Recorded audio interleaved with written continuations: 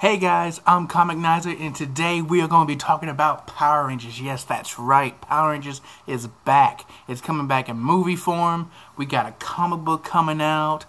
They're crossing over with Justice League.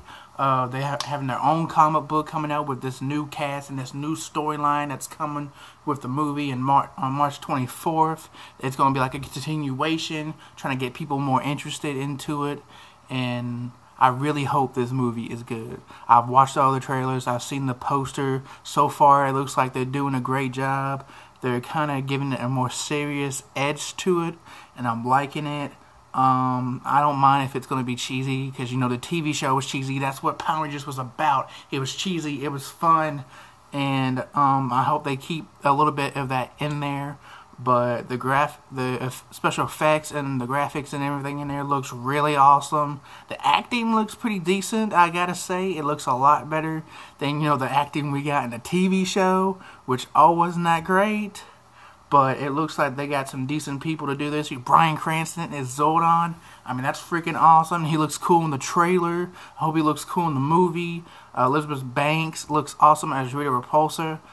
I think it's a safe bet to say that she's a Green Ranger. I've been hearing that going around the internet a lot, and it looks like that's probably what's going to be happening. And I don't know, you guys, it just looks awesome. I'm not liking Goldar, though. Like, he's just gold, and I get, you know, that's his name, but it's not what he was in the TV show.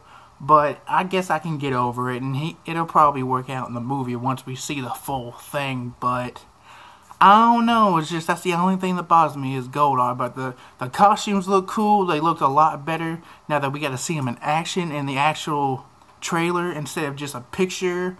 Alpha looks pretty cool. Bill Hader looks like he's going to be pretty funny as Alpha.